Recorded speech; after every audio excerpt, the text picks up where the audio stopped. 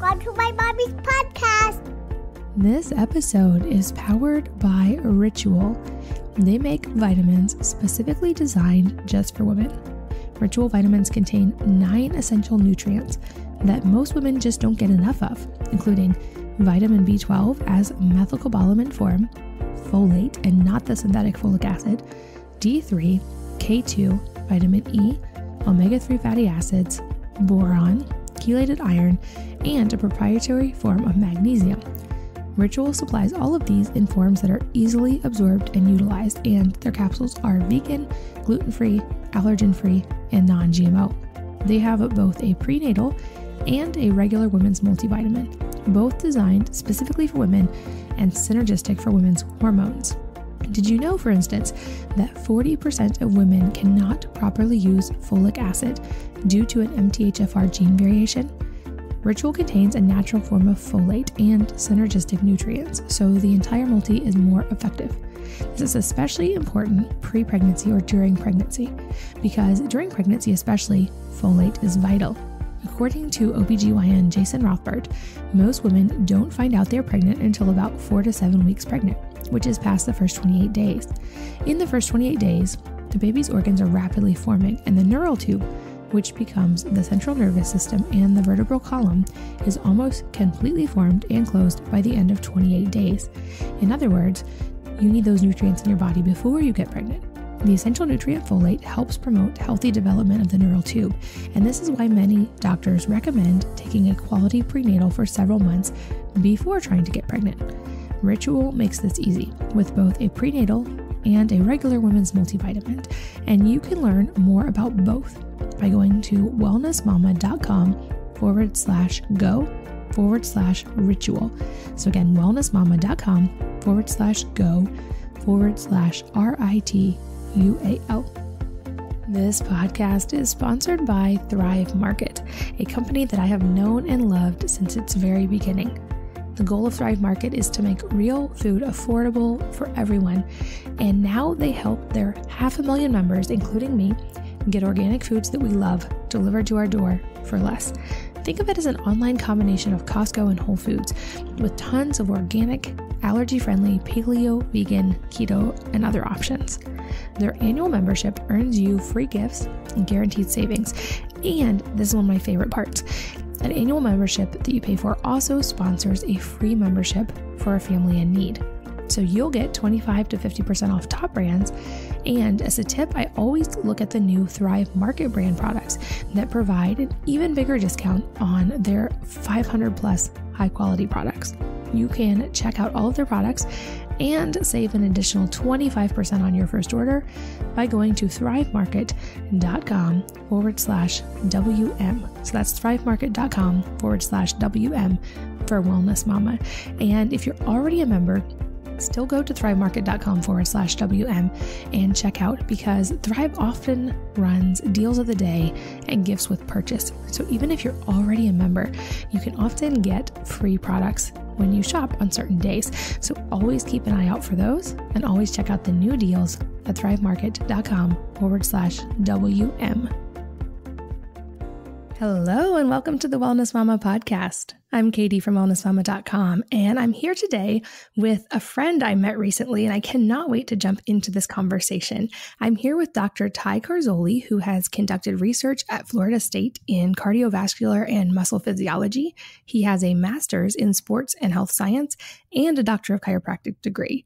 He specializes in a really cool form of upper cervical work that I'm probably going to butcher the name, but I think it's called orthospinology, which we will talk about today. And we're also going to delve into some of his other areas of specialty, a lot of which will really apply to a lot of you listening. So Ty, welcome, and thanks for being here. Katie, thanks so much for having me on. You nailed the name, by the way, orthospinology, and I'm honored to share the mic with you, and I absolutely love the mission you're on to help empower people to take control of their health through education and understanding. My sister's a mother of 4. She absolutely loves you and your work, and she lost it when I told her I was coming on your podcast. So thanks for having me.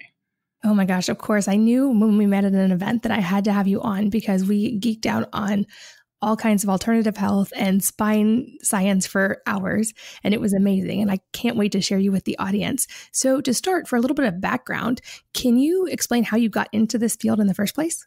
Yeah, absolutely. So I come from a large medical family. My father is a neonatologist, so he specializes in helping with babies that have any birth complications, premature babies, anything that could kind of make them a high-risk pregnancy. And he started his practice when I was really young, and so some of my earliest memories are actually spending the night at the hospital with him, getting to hang out in the nursery, stay in the on-call room, and be around and exposed to that environment. And it was really awesome to see him help people in these extreme times of crisis. There's probably few things scarier than something going wrong with a newborn infant. So I think that really inspired me to go into healthcare and help people through the medium of health. The more you learn about health versus disease, you kind of realize that in our healthcare system, I think we have the best emergency medicine in the world, really bar none. But I think one of the issues is that we've gotten so good at treating emergencies that we tend to treat everything like an emergency. And I think 8 or 9 of the top 10 killers are considered chronic disease, which is somewhat synonymous with lifestyle disease. And that's really synonymous with preventable disease, at least modifiable in many cases. And so, it's interesting to think that a lot of these things that are killing people in our country are in some way preventable through lifestyle changes. And sometimes there's limitations. They might not have access to certain things or might not have the knowledge of certain things. But that's why I think patient education and equipping people with the tools to navigate their health on their own can really, really open up the door to kind of a health renaissance, really. Yeah, I love that. I think that's such an important point. And you're so right. You're not going to be able to go into an ER and get help for a chronic disease. And I think there was an article that came out this week even that said that the estimate was, I think 11 million people died in 2017 based on food and lifestyle based diseases and factors. And so I think you're right. This is a growing problem. And I loved your approach when we spoke before, because you're so much about getting the control back in the patient's hand and being their advocate and their partner, but not taking over their care, giving them the power back, which I think is such an important mindset shift. Absolutely. Absolutely. Yeah, it's crucial. And it's really remarkable to see how people perseverate and kind of can catastrophize when they're, titled with these diagnoses that they don't always understand very well, and they don't understand what that means or what the prognosis should be.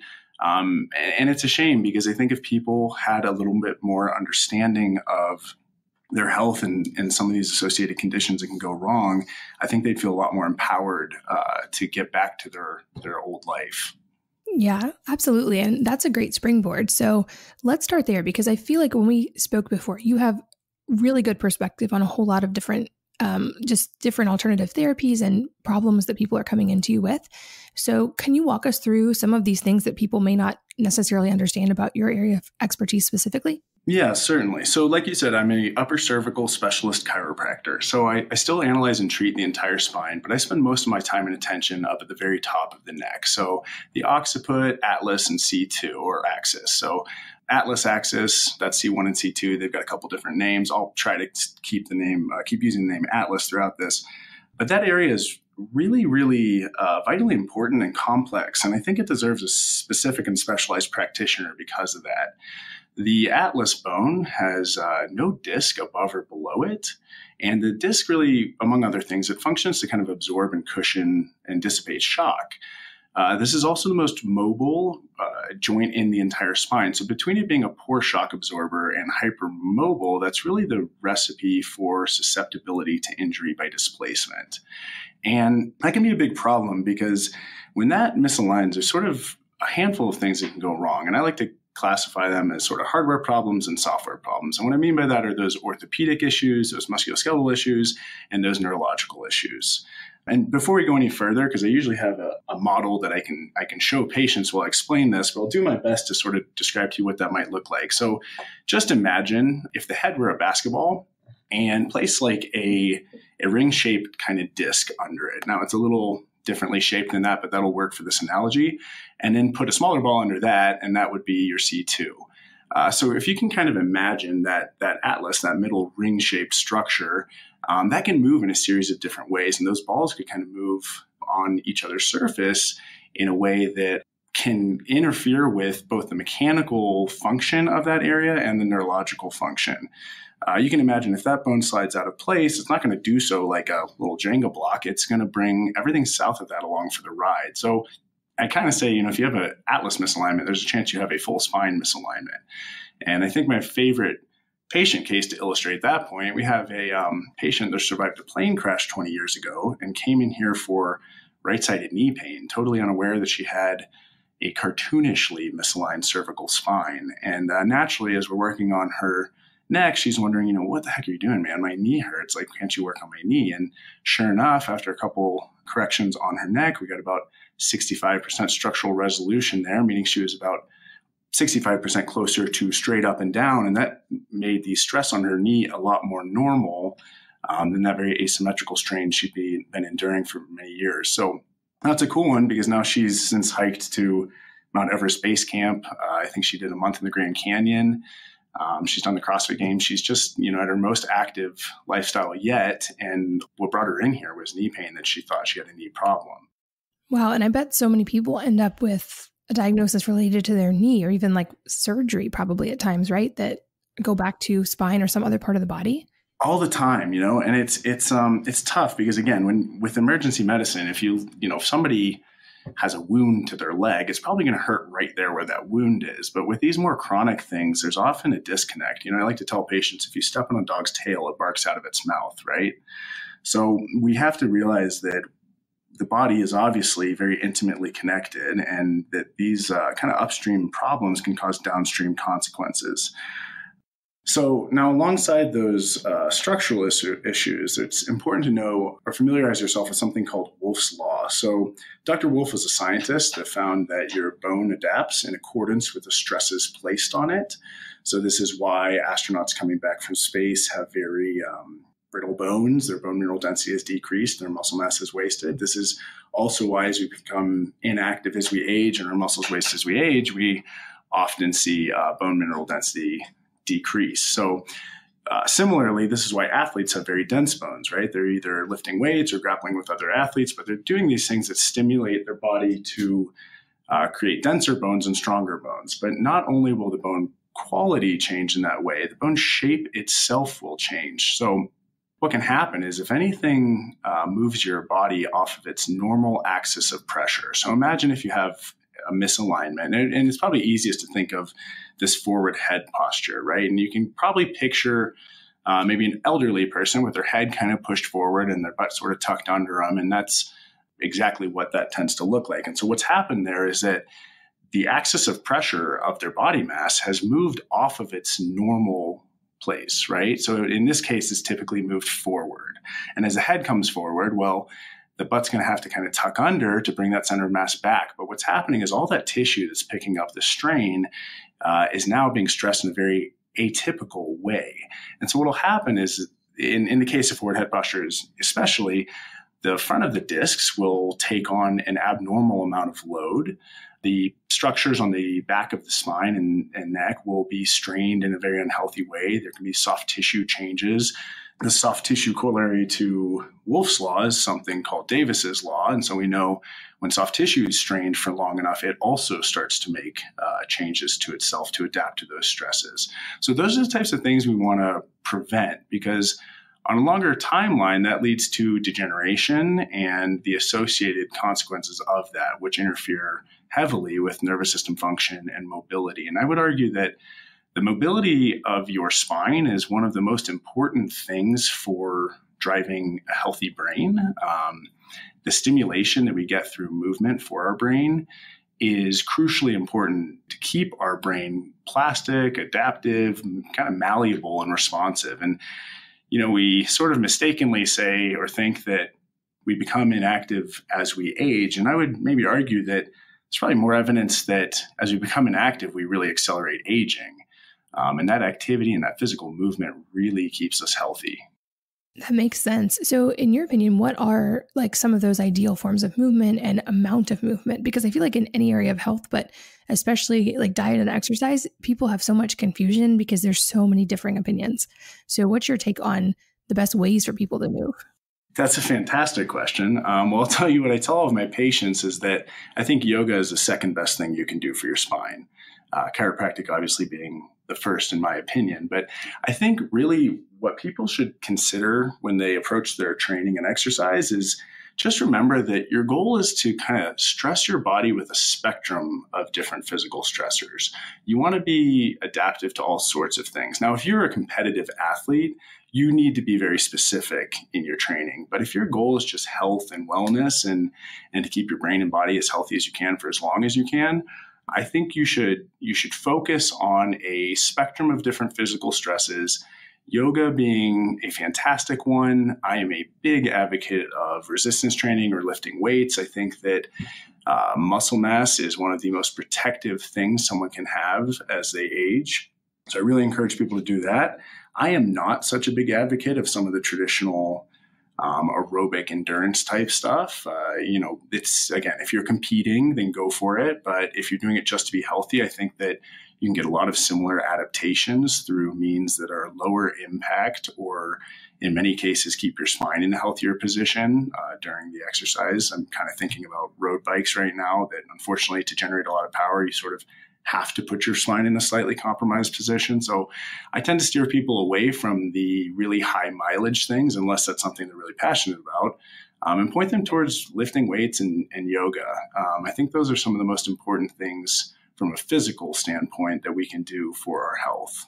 Yeah, that makes sense. And I've read a lot about that as well, as far as, cardio has benefits for the heart and you want to make sure you're moving. But as far as for the bones and alignment and stuff, it makes complete sense that things like yoga and weightlifting would be the way to go. And another thing, speaking of the structure in the spine that we talked about in person, and I'd love for you to go deep on, is you mentioned you have this very mobile, but also kind of, you got to be careful with the neck and the upper cervical. And I mentioned that I hate when they crack my neck in the chiropractor's office. I kind of avoid it because I kind of hate that. And you had a great point on this. So can you talk us through your thoughts on that? Yeah. And before I do, I actually just wanted to respond and say, I did not mean to omit any sort of aerobic training, but I think that you can get a lot of similar adaptations from sprint training or interval training that you can get from some of those aerobic style training. So I would maybe steer people toward those types of things if they still wanted to get their heart rate up and make those cardiovascular adaptations. But to answer your other question, yeah, and I'm glad you brought that up. I think this is the probably the least exciting point, but a lot of people don't realize that there's tons of chiropractors that are not doing any twisting and cracking style adjusting. We don't do any of that here, and we're not alone in that. There are tons of people moving away from it, and it is even that style of adjusting is fairly safe. But I would make a case that if someone is adjusting and they don't have objective evidence for the state or position of the spine, well, the existing scientific literature seems to point toward what's called motion and static palpation, or using your hands to assess spinal position. The existing literature doesn't shine a very favorable light on the efficacy of that. So, the people that do that aren't here to defend themselves. So I don't want to spend too much time harping on that, but we'll suffice it to say, go explore the literature yourself if you're curious about that, and kind of know that this is what I would recommend for certainly myself or my loved ones, is that they need some objective criteria to guide what treatments the spine will receive. And in the case of what we do here, and most upper cervical doctors will do digital x-ray to render kind of specialty images that show exactly how this upper cervical region is misaligned and how that can affect the brainstem. So how do we adjust, you might be wondering? So there's a series of different things you can do. We use a large table-mounted instrument. Unfortunately, it sounds very esoteric to describe. It's something that tends to make a lot more sense when you see it. But we can orient this thing to get pretty much any vector of force in a sort of dome over the patient's head as they lay on their side. So we would take these digital x-rays, figure out exactly how they've misaligned three-dimensionally, and then we would plug that into this machine, which would then line up a very, very specific corrective vector of force, and then apply a really gentle impulse that's usually between 1/8 of an inch and 1/4 of an inch right over what's called the transverse process of the atlas. So if you kind of gently put your finger right behind your jaw, you might feel a bone kind of behind your ear. It's sort of right in that window that we have to get to do this adjustment. So it's very, very precise. It's very calculated, and it's very, very gentle. So it's a far cry from what people are used to or expecting when they think of chiropractic. And usually patients sit up off the table after they do it, and the first thing they say is, "Was that it?" Because it is very gentle. And you're not alone in having some concerns about that other style of adjusting. I know it can be sort of unsettling and off-putting for people. So it's important people know they do have lots of other options. Good to know. And what are most people coming into you for? Or do you just see like a huge range of patients? Oh, I'm glad you asked that. No, we see, and it's kind of a shame that the example I gave earlier was a more mechanical pain-based one, because that's probably only 20% of our patients that have neck pain, back pain, knee pain type stuff. The vast majority of people coming in to see us are coming to get help with things like post-concussion syndrome, migraines and headaches, vertigo, dizziness, disequilibrium, including Meniere's, brain fog, trigeminal neuralgia, occipital neuralgia. We get some seizures patients, some tremors patients, occasionally patients with tics, torticollis, infrequently, but sometimes some GI stuff. That's not stuff I am a specialist in, so that's more like if they've been everywhere else and then they come in here, sometimes they get some results there. We see a lot of patients with Ehlers-Danlos syndrome, which is a rare and not well understood connective tissue disorder that affects the collagen protein folding. We see people with TMJ, eustachian tube issues, and then, like we said, of course, neck pain, back pain, some of those more orthopedic issues. So you just said several buzzwords that I hear from a lot of readers about, and I'm obviously not a doctor or a chiropractor, not qualified to do any of this, but I would love to, if you don't mind, go a little deeper on a couple specific issues. Specifically, recently, I've heard from a lot of people struggling with migraines that are resistant to a lot of stuff they try, and also people with post-concussive syndrome, including a friend of mine. So I'd love if you could kind of walk us through your approach to those. Yeah, so you know what? I will. And before we get too deep into physiology, if I can, I'm going to hop up on a soapbox really quick.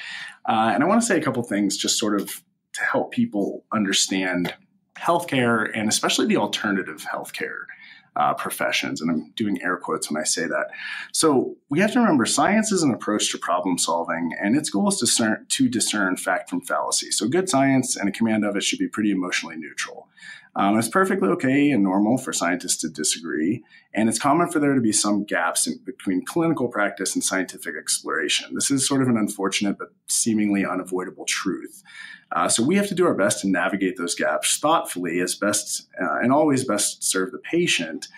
And those types of missteps are not something I'm immune to. So I'll do my best to keep things accurate and digestible for everyone. But there's also some things people should understand is that, we should approach science, its findings, and our understanding of them with humility and a healthy skepticism. It's good to challenge these theories and try to neither be too dogmatic nor defensive. I'll do my best to not put my foot in my mouth on that.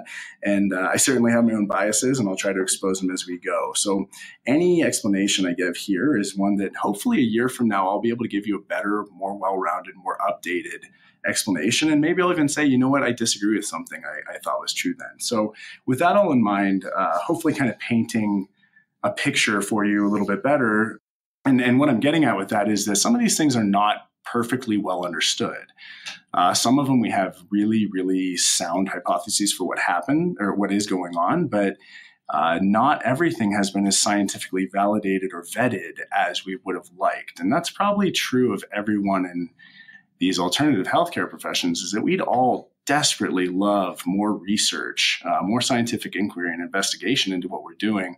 But the reality is science has to be funded by someone. And if there's not a clear financial incentive to dump what can be hundreds of thousands of dollars into research, then some of those things won't get funded. So there are some issues where these things have been tested and true and routinely proven effective in clinical practice, but we don't have the randomized controlled trials that everyone would love to back them up. So hopefully that kind of paints a picture, and I'll get off my soapbox on that. But the kind of working model right now, there's a few different things that are important to understand. So your spinal cord functions essentially as the information highway of your body. Most signals, there's of course the cranial nerves, but a lot of the signaling to and from the brain goes through the spinal cord. And like any highway, this can kind of get jammed. And it's not that I think this bone on a nerve model is somewhat outdated. It maybe lends itself to an easy analogy, but it's not perfectly accurate. So in any event, though, these different misalignments can cause issues with the timing of signals that are sent in the nervous system. And I want you to think of the nervous system a bit like you may think of an intersection, okay? So an intersection doesn't have a terribly complicated spectrum of signal types. And similarly, for any given neuron, there's maybe a handful of different neurotransmitters that neuron may release. Now, so it's not that there's like I said, a crazy spectrum of signal types. It's that the cadence or the timing of those signals is crucially important. So back to that intersection, if the lights in an intersection are mistimed, we can't really safely use an intersection anymore. So a lot of this involves a hopeful resolution of cadence problems within the nervous system that allow more normal function. So the upper cervical area is the most densely loaded in the entire body with something called a proprioceptor. Have you heard that term? I've heard it, but I don't know much about it. Okay, perfect. So proprioceptors are sensory neurons. They're everywhere in your body. They're sensitive to mechanical stimulation. So they're on your skin. They're sensitive to how gravity is pushing on you and affecting you. They are why our brain is typically and hopefully keenly aware of where we are in space. This is why if you closed your eyes, you could probably find your nose. And even if someone moved your hand, you could still find your nose, right? And that's because you are sensing how gravity is affecting you constantly. So when we have a misalignment in that upper cervical region, the thinking is that alters and interferes with some of this proprioceptive input. So like I mentioned, that is the most densely loaded with those types of neurons. And those neurons are constantly sending signals up to the brain, to the vestibular system, and to the kind of integrating centers between those two, to help your brain know where you are in space. Now, you can imagine, though, if there's a misalignment in that area, well, some of these joints are then getting sort of crunched down on more than others. Some are maybe getting stretched. There's a rotation component. Basically, that disc, that ring-shaped vertebrae, the atlas, that I described earlier, that can misalign sort of three-dimensionally. So, and again, it's sort of sliding around somewhat spherical surfaces, or it'll serve this analogy to think of it that way. So it's not so much that we can trace out exactly what's going wrong, but just that there's aberrant input going into the nervous system, to the brain, and the brain is doing its best to integrate these sometimes confusing and nonsensical signals, but it becomes a bit of a garbage in, garbage out type situation. Does that all make some sense? Is that clear? Yeah, definitely. Okay, so those types of issues are why we see, I think, a lot of vertigo problems, dizziness. I'll get back to the post-concussion one in just a second, but these migraines, these headaches, essentially, if the brain is getting signals that don't make sense, it's not going to operate at its best. And how that manifests itself, can be a number of different ways. But suffice it to say that we want your brain getting the healthiest and most accurate signals from your body, and you want it to send out the most healthy and accurate signals to the body. Now, on the topic of post-concussion syndrome, there's some really cool stuff coming out.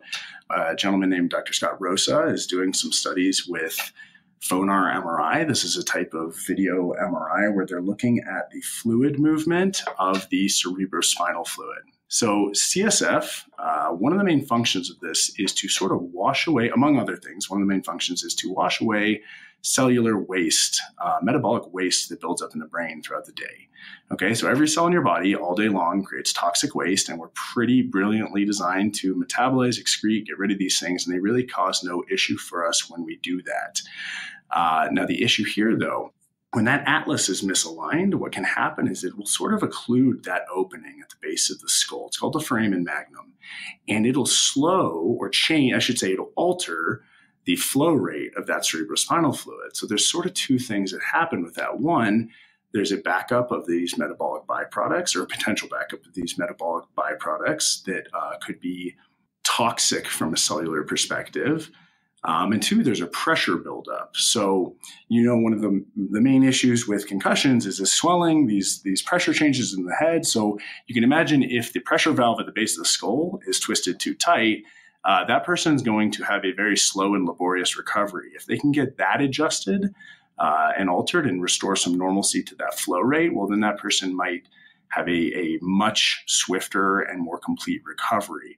Now, that depending on how acute the concussion is, they might still want to be under care with a vestibular specialist or a functional neurologist or some of these other groups who have specialized in these other things that complement and really are an important total package for resolving those issues.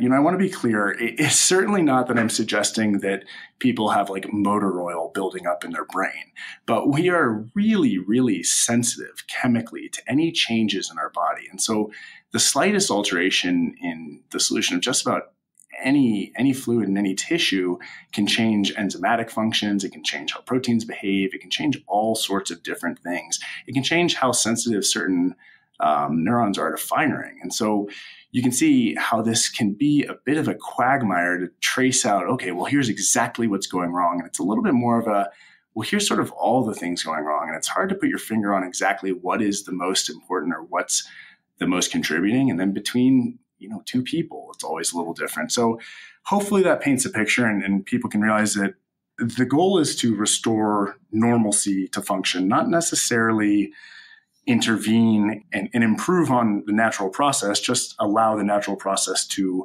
function normally and optimally. Got it. Do you feel like we're seeing an increase in these problems? Like, are we doing more things to inhibit this natural process? Or why do you think all of these things seem to be on the rise? Yeah, no, that's a brilliant question. And if we get to talking about evolutionary biology here in just a second, I will kind of expand on some of that more. But, the reality is, and I am certainly a bit of a naturalist. My bias is absolutely that nature has done a pretty remarkable job getting us to where we are. And I certainly think the human body is a lot more capable of healing than not. And I think, tragically, we've sort of been disempowered on our health in this country. And again, that circles back to why I think patient education is so important. So, so the 21st century is at war with your spine. We sit more than ever before. Some estimates put that at 12 hours a day for the average American. We stare down at our phones and computer screens that are way too low, way too much, and we're less active or physically challenged than we've been the last several 100,000 years. So, you think about it, we used to have to hunt for all of our food, and now we can get it all through the window of our car from a clown, right? So we've sort of disconnected with what would be the natural stresses on the human body. And I think in the absence of those normal healthy stresses, or I should say kind of historically natural healthy stresses, and then with the implementation of these things that are pretty terrible for your spine, just sitting all day long looking down in these awkward positions and postures, it makes some sense why there might be kind of a surging of these issues we're seeing, at least those associated with the misalignment component, and of course, all the things I mentioned are complicated in their own right. They all have multiple contributing factors. So this is not an island. Well, we do often see complete resolution of many of those things. I wouldn't say or expect that to be the only thing going on. And it's important that we vet out what else might be going wrong for a patient, get them co-managed with the appropriate professional. So. Yeah, for sure. Okay, so you said evolutionary biology. Let's talk about that, because you and I talked about this a little bit in person, and I think you have a really fascinating perspective on this as well. So walk us through your research and your theories on this. Yeah, absolutely. So evolutionary biology is a pretty cool topic, and we're going to rewind a few billion years to get started here. So some of the first animals, and it's even funny to think of them as animals because they seem to us more like plants, but sponges, right? So these things you might see on a coral reef, the simplest ones were just sort of tube-shaped columns, and their nervous system, they were obviously sort of planted there. They couldn't really move, maybe sort of undulate a little bit in place in some instances. But for the most part, these were not predatory hunters. And at that time, there wasn't too much to hunt anyway. So they sort of sit there and let debris and food stuff floating through the water catch into them, and then it's sort of metabolized from that point. But with that immobility, their nervous system is what's called a nerve net. Okay, so this is the simplest, one of the simplest forms of a nervous system to my knowledge. There's no sort of special congregation of nerves throughout. They're sort of evenly distributed, and they sort of kind of like a web throughout this creature's body. And so they aren't terribly capable of complex neurological function. So as we mosey along through evolution, one of the next things that came along are this phylum Cnidaria, and they're kind of jellyfish-looking creatures, right? And so these have what's called a nerve ring or a nerve disc, and so they have a slightly more centralized concentration of nerves in the middle, but it's still not terribly complicated. And I think that's pretty fitting because if you look at a jellyfish, again, you've never been like, oh, there's a creature of grace and elegance. And, it's sort of just floating aimlessly through the water and can undulate itself and maybe push a foot or two in one direction, but for the most part is really at the mercy of the current, right? And so as we continue on, we then get what's called cephalization. So this is where, I think flatworms or something of that nature might have been one of the next steps there. So these little, still very simple creatures, but they actually have a head now. And with that head comes a concentration of nerves or neurons and eventually a brain that helps them utilize their special sense organs that have then developed, as well as achieve increasingly complex types of movement. Okay.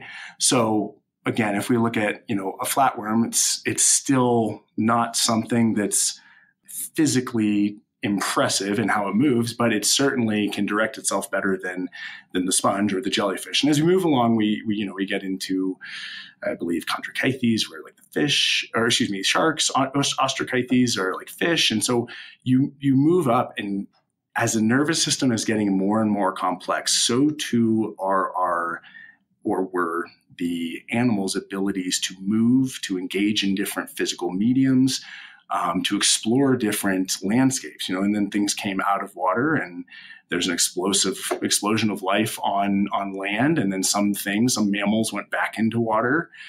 I think it's really amazing that flight evolved 4 times. There's bats, mammals of all flight, birds, obviously, insects, and pterodactyls. Don't sleep on pterodactyls. It's an easy one to forget. And I don't actually know where they fit into all of this, but it's incredible to see that.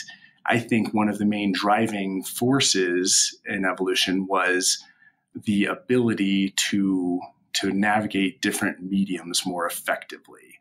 And then you get to humans, and we have some of the most complicated nervous systems, and our movement is also some of the most complicated really in the animal kingdom. So our bipedalism and our ability to walk around on 2 legs was not really achievable without a lot of brain power going toward balance related things, right? I mean, you can look at the research or the robots being made at the Boston's robotics lab, and it's incredible to see, some of the brightest minds in the world for a long time struggling with how do we get these things to maintain balance. And it's remarkable. I don't know if you're familiar, if you've seen any of like the videos on YouTube, just a few years ago, they have these things with 4 to 6 legs walking around very clumsily, slipping on banana peels.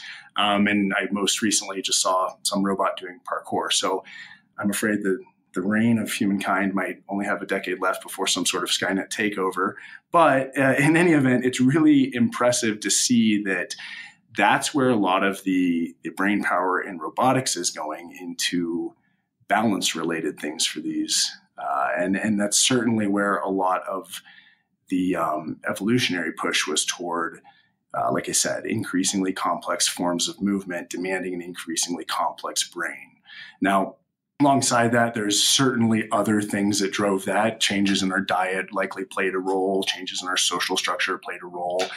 So nothing that I've described is an isolated incident. And I certainly want to be careful not to anthropomorphize evolution. It's not necessarily a thinking process. It's something that we can kind of reflect on, look back on, and see what happened and what guided what types of changes. So hopefully that kind of makes some sense and is interesting, but you can see how our balance centers and those proprioceptors I described earlier are crucially important because those, among other sensory organs, help keep us upright. It's kind of, I think it's a miracle that anyone can step off a curb, look to their left, see some truck barreling down the road, do the math instantly, know how far away is that? How fast is it closing on me? Is it accelerating? Can I safely get across the street? they look to the other side, see another car, do the same calculation, all the while remembering and estimating, hey, the first car that I'm no longer looking at, how close is that likely to have gotten? We walk across the street, the wind's blowing, we don't fall over, we step down, we're probably on our phone the whole time we're doing this. It's incredible to think of how much brain power is navigating or being dedicated to these things that we really take for granted, but they're really miraculous when you understand what all is coming together to make that a reality. Yeah, absolutely. Wow. This episode is powered by Ritual. They make vitamins specifically designed just for women. Ritual vitamins contain 9 essential nutrients that most women just don't get enough of, including vitamin B12 as methylcobalamin form, folate and not the synthetic folic acid, D3, K2, vitamin E, omega-3 fatty acids, boron, chelated iron, and a proprietary form of magnesium. Ritual supplies all of these in forms that are easily absorbed and utilized, and their capsules are vegan, gluten-free, allergen-free, and non-GMO. They have both a prenatal and a regular women's multivitamin, both designed specifically for women and synergistic for women's hormones. Did you know, for instance, that 40% of women cannot properly use folic acid due to an MTHFR gene variation? Ritual contains a natural form of folate and synergistic nutrients, so the entire multi is more effective. This is especially important pre-pregnancy or during pregnancy, because during pregnancy especially, folate is vital. According to OBGYN Jason Rothbard, most women don't find out they're pregnant until about 4 to 7 weeks pregnant, which is past the first 28 days. In the first 28 days, the baby's organs are rapidly forming, and the neural tube, which becomes the central nervous system and the vertebral column, is almost completely formed and closed by the end of 28 days. In other words, you need those nutrients in your body before you get pregnant. The essential nutrient folate helps promote healthy development of the neural tube, and this is why many doctors recommend taking a quality prenatal for several months before trying to get pregnant. Ritual makes this easy with both a prenatal and a regular women's multivitamin, and you can learn more about both by going to wellnessmama.com/go/ritual. So again, wellnessmama.com/go/RITUAL. This podcast is sponsored by Thrive Market, a company that I have known and loved since its very beginning. The goal of Thrive Market is to make real food affordable for everyone, and now they help their 500,000 members, including me, get organic foods that we love delivered to our door for less. Think of it as an online combination of Costco and Whole Foods, with tons of organic, allergy-friendly, paleo, vegan, keto, and other options. Their annual membership earns you free gifts and guaranteed savings. And this is one of my favorite parts. An annual membership that you pay for also sponsors a free membership for a family in need. So you'll get 25 to 50% off top brands.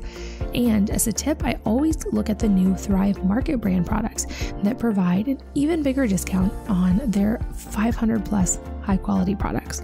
You can check out all of their products and save an additional 25% on your first order by going to thrivemarket.com/WM. So that's thrivemarket.com/WM for Wellness Mama.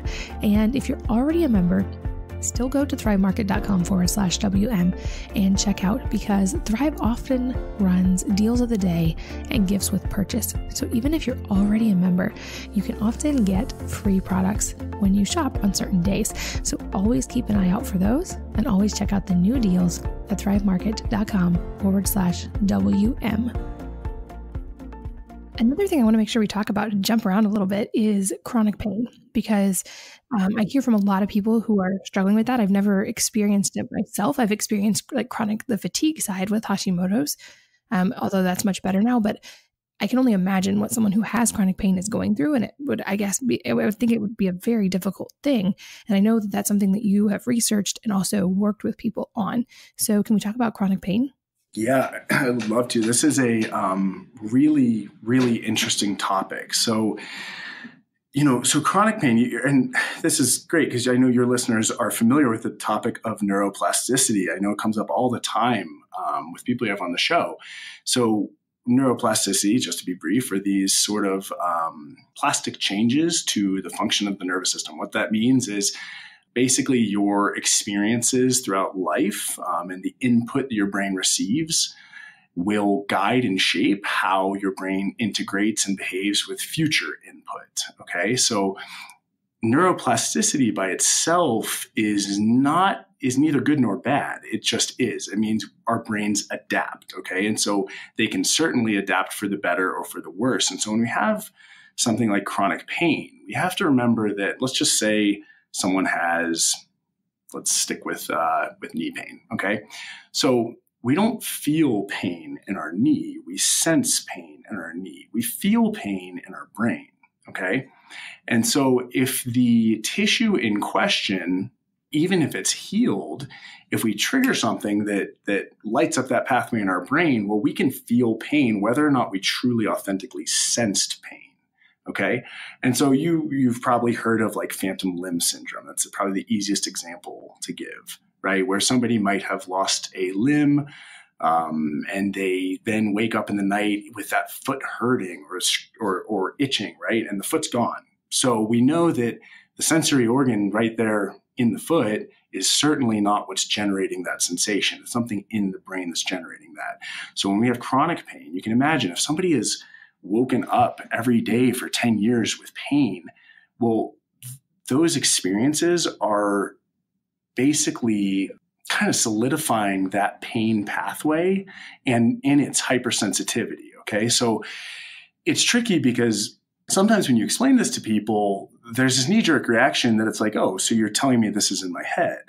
Well, no, I'm telling you, electrically speaking, it is within your cranium, yes, but it's not that you're crazy, right? And so we have to understand that we've essentially trained the brain, like Pavlov's dogs, we have trained the brain to experience pain, whether or not we're still authentically generating those pain signals from the sensory organs in question. So it's a kind of the $1 million question is, well, how do we unwire that, right? Or rewire it? And certainly this is where patient education plays a tremendously powerful role. People have to understand, hey, no, you have healthy tissue. You're healthy. We just have to get your body to remember that and to believe that. And so it's one of those things where sometimes you'll have someone say, oh, well, okay, every time I wake up saying I'm not going to feel pain anymore, well, I feel pain that day. And the issue is that we didn't say you have to say you're not feeling pain anymore. You have to subconsciously know and believe, and the operant world that we're there is subconsciously, know and believe that you are in fact free of pain or that the tissue is healthy. So a lot of the therapeutic targets of this involve kind of taking people just shy of maybe ranges of motion that elicit pain, or just gently pushing that boundary and getting people more comfortable and confident and familiar with certain positions and realizing, oh, this doesn't cause pain. And then you kind of push the envelope a little bit more, and hopefully can rewire those things. But in the absence of at least education first on how that works, I think there's going to be a very low ceiling on how much better a lot of chronic pain patients can get. And I'll give you just a couple examples. So a friend of mine is an all-American shot putter and a very, very big guy. Grew up on a farm, was probably the biggest beast on that farm. He's about 285 pounds, and he's a lean guy. Now, he had an injury in college where he herniated a disc, and I think it was pretty poorly mismanaged by the medical staff he had access to. And so now, over 10 years later, he'll sometimes, when working out, he'll think he still feels that disc. And it's funny because you can take him, again, weighs 285 pounds, you can load 95 pounds on his back, and he'll squat a little bit, and he'll sometimes, stand up and I think I feel it, starting to bother me. And what's happening here is that his brain very much expects that pain because that's what that squatting motion is what he associates with the original injury. So you can take the same guy and you can stress his back in a mechanically identical way that doesn't remind him of the pain, and he will often not notice it at all. So Is he crazy? No, absolutely not. He's just been conditioned very, very effectively for a very, very long time. And now those neural circuits are firing without his permission, right? And without his want. But that's sort of that's the gist of chronic pain, is these neuroplastic changes, unfavorable neuroplastic changes that are made that unfortunately don't seem to resolve by themselves because they really don't have too much reason to, And so I'll talk about a cool study, not a chronic pain study, but something that shows the expectation bias at its best. There's recently a study conducted where they looked at, I think, 116 different people who performed a cardiovascular test, like an aerobic endurance test. And they had done some genetic testing on everyone before this. They conducted the aerobic test. They measured both objective and subjective criteria for performance. And then these groups, or these people, were divided into roughly 3 groups. And there was a group that had a gene that was somewhat favorable for aerobic performance, a group that's pretty neutral, and a group that has a gene that's unfavorable for aerobic performance. Okay, so they split the groups up into those thirds, and then regardless of what they found genetically, they told half the group, hey, you've got the gene to be really good at this, the favorable gene, and they told the other half, you've got the unfavorable gene.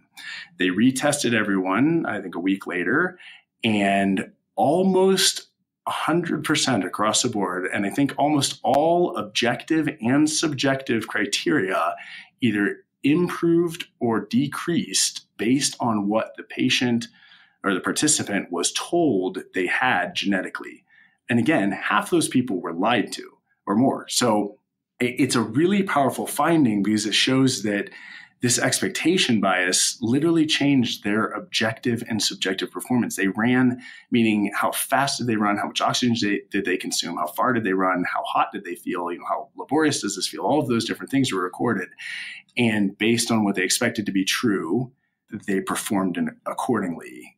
So it's, again, a really, really powerful study. And the sort of knee-jerk reaction people have when I tell them about this is, mind over matter. If you believe it, you can achieve it. You can set your mind to anything. And whether or not that's true, that's not exactly what the study showed. What the study showed is if a scientist in a white lab coat is standing in front of you saying, hey, I just did your blood work and you've got bad genes, well, you're going to believe that, and that will affect how you perform. So this is why I think it's crucially important that clinicians be very, very careful with the narrative they share with patients, because that patient is going to own what you tell them, and that patient is going to really, really internalize that. And if you're not careful, they're going to catastrophize, and they're going to have this kiss of death diagnosis that really shouldn't be as stressful for them as it has become. And again, that's often a function of just not understanding it well enough, or the patient not understanding it well enough. That's so fascinating. And I've definitely heard the inverse of that as well. People who were told they had some terminal illness, and then when they died and did the autopsy, they actually didn't. It was a misdiagnosis, but they believed they were going to die, so they did. And I think that's obviously a very extreme case, but this is an area that I feel like I'm only starting to delve into the research on. It's so fascinating. For years, I was the type of like, I want to see the data and the science and just power through, and like the emotions and what you believe don't really have a place. And I've come to realize so much in the last couple of years, just how much they really, really do. But I think also your perspective on that was so good. It's not that just whatever you set your mind to, you're going to achieve. What the study actually looked at was when someone in authority tells you this and you believe them. So that's a really important key as well, because I see studies like that used for just like this kind of more esoteric, like, oh, if you believe it, it will happen. But you're right. That's not exactly what the study said. Exactly. And you have to understand, like, are you telling yourself you believe that, or do you authentically, subconsciously believe that? Do you expect that to be true, from a subconscious level? And if not, well, then I think that's just wishful thinking to say, oh, it's all going to resolve. I think so. And I don't mean to, power of positivity is a very, very real thing. So I certainly don't mean to undermine that. My point is just that if you wake up and say, I'm not going to have pain, well, sorry, the last 10 years of your experience is telling the rest of your brain that you are. So that's probably not going to fool your brain.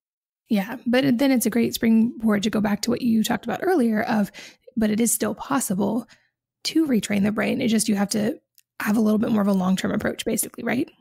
It seems that way now, yeah. And that's something that's being heavily investigated and debated and discussed. And I certainly don't have all the solutions, but I think that in the absence of education, like I said, there's going to be a very low ceiling on how much better someone can get. So I think we need to start there. Now, there have been studies looking at this biopsychosocial model to pain, and is patient education alone enough? And from what I've read, no, it does not work in isolation. Some sort of manual therapy does seem to massively aid alongside patient education and exercise in the improvement or reduction of those chronic pain symptoms.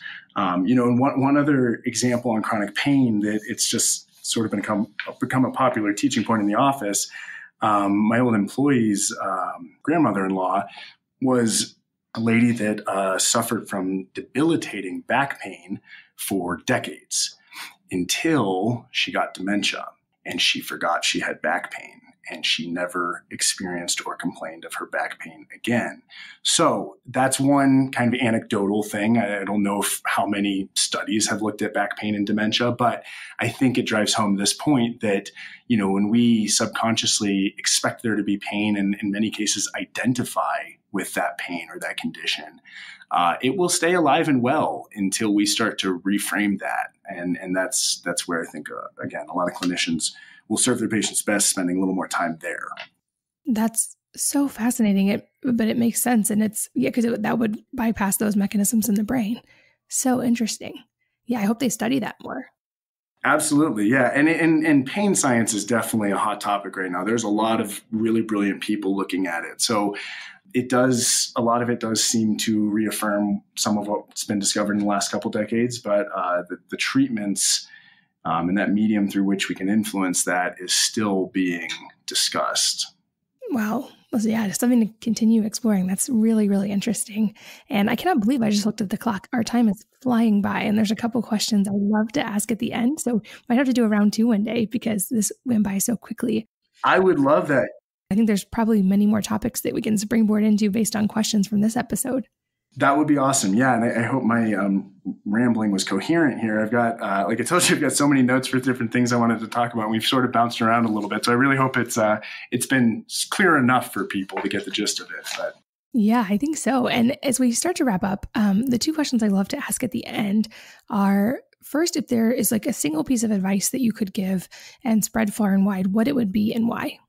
That is a fantastic question. You know what I think it would be is to surround yourself with people smarter than you and argue with them. Okay, that's the best way to learn. I've been very, very blessed with a lot of brilliant mentors, both family mentors and academic mentors that have helped shape my understanding of these things. And I think until you're surrounding yourself with people who are authorities on certain topics, you're going to be limited in how much or the depth that you can learn something at. And of course, when I say argue with them in this instance, I don't mean like get in a Facebook fight with them. I mean like formal debate, and with a healthy respect for maybe what you don't know, and a very much a willingness to change your position. I think that's a crucially important thing for all people, clinicians, scientists, and patients alike. And that's that's where I would guide you to learn more. That might be my favorite, like one advice question answer that I've ever gotten, because especially when you said argue with them, because you always hear like, always be the dumbest person in the room, or you are the sum of the 5 people you surround yourself with. But the argue with them, that's so brilliant, because then you're actually learning and hopefully challenging your own views as well, which I think is such a key. That's awesome. I love that. Absolutely. Yeah. And it's good to find people that disagree with you. Some of my best friends in healthcare, we disagree on a lot of different things, and we have great debates, and we both come away from those discussions with a little bit more polished perspective of our position and the counterpoints. That's awesome. And lastly, is there a book or number of books that have really influenced your life? And if so, what are they? That's it. Yeah, another great question. I love books. I think one of my favorite books is On the Shortness of Life by Seneca, kind of an ancient wisdom, Stoic philosophy book. It's amazing read. It's a dense read. You can tell, as conversation has become or as conversation and voicing your opinions has become more and more convenient, I think people have become a lot less intentional with their words, and that's tragic. But that was certainly written in a time where you had to be very, very purposeful with everything you put on paper. I don't know if they used paper then, but however they recorded it. And then another one, and actually one of my favorite books I've ever read, it's on evolutionary biology. It's called Darwin's Blind Spot. It is a book that takes Darwin's hypothesis that evolution is the survival of the fittest, and not that he actually necessarily said exactly and only that. But this book makes a case that we have almost more examples of survival of the most cooperative. So we have crazy, like just the coolest examples of things down from fungi and bacterial relationships benefiting each other to this kind of global biosphere perspective of the whole Earth as an organ system. So some of it's a little bit more philosophical and some of it's more scientific, but it's really amazing to see how animals and plants co-evolved with each other, and how they've occupied these niches together. And I think it's like a very humbling book to read, but it inspires you with like the brilliance of nature. So I love those two books. Those are two I'd recommend to anyone. Thank you. And lastly, where can people find you if they want to learn more, or especially if they're in your area, if they want to come visit you? Yeah, absolutely. So I own Denver Upper Cervical Chiropractic. We have a lot of patients that travel in from other states for care. So people can always come in for care if they would like to. I try to stay off social media. So unfortunately, I don't have much of a presence there, but we might be starting a podcast, my brother and I, pretty soon. He's getting his PhD in neurophysiology right now, where we interview scientists. So stand by for details on that. That might be a fun place to learn some cool novel studies and what's going on in different fields. Awesome. And Ty, thanks so much for your time today and for sharing your wisdom. This has been so fascinating. Absolutely. Thank you so much for having me, Katie. I appreciate it. And thanks to all of you for listening and sharing your valuable asset of your time with us today. And I hope that you'll join me again on the next episode of the Wellness Mama podcast. If you're enjoying these interviews, would you please take 2 minutes to leave a rating or review on iTunes for me? Doing this helps more people to find the podcast, which means even more moms and families can benefit from the information. I really appreciate your time, and thanks as always for listening.